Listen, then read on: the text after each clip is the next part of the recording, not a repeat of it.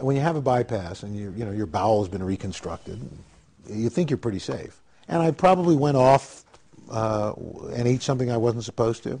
And as I'm walking to the press room, I don't know, I think I got to pass a little gas here. So I'm walking by myself. Who's going to know?